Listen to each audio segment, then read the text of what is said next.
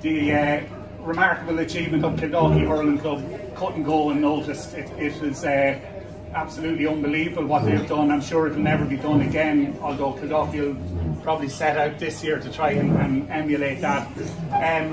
Tasha, eight competitions entered, 8 finals for their adult teams, so 3 adult teams. It's just a remarkable achievement to get to 8 finals across league and championship. Didn't manage to win all the finals, but the 3 big ones, the senior, intermediate and the junior championship, when players can't go, drop down team level, so they're pulling from a huge, or pulling from a small panel of players, but needing up to 80, 90 players to be able to compete at such a high level. So for winning the Jubilee Cup, winning the intermediate championship and winning the junior hurling championship, our Club of the Year, and probably by the most unanimous landslide ever for the Club of the Year award at Kildalkey Hurling Club.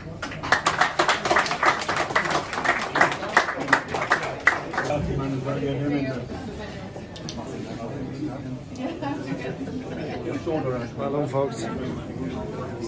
Just like to say, we have won an awful lot last year. We never get tired of this, and it's an honour to be getting this today. I'd like to thank the Chronicle. We're delighted with it, delighted with the year, and hoping for the same again this year. Thank you very much.